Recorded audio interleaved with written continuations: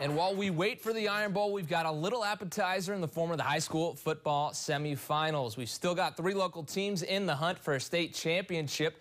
And in 6A, it's the 10-3 Austin Black Bears after a blowout win in the first round of the playoffs. Austin's been through some battles in the second and third rounds, winning 1 against Pinson Valley in 4 overtimes and beating Muscle Shoals by 6 last week, which sets us up for this week's game against an Austin team who's been very stout on defense, only allowing 15 points a game. And last week, they held Minor to a season-low 20 points. Owen Minor was the highest-scoring team in 6A, averaging 48 a game.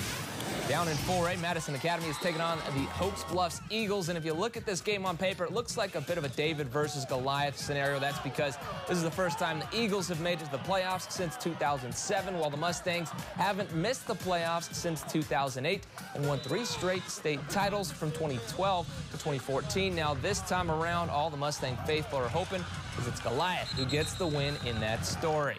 Speaking of defense, let's talk about fight. They've got 6 shutouts this year, and through 14 games, they've only given up an average of 6.6 points per game. That's pretty good, but you better believe that the defense will be put to the test in this game because their opponent, the Lynette Panthers, scores over 46 points a game. Shouldn't be an issue for Fife, though. They put up 49 a game, so this could be one interesting matchup.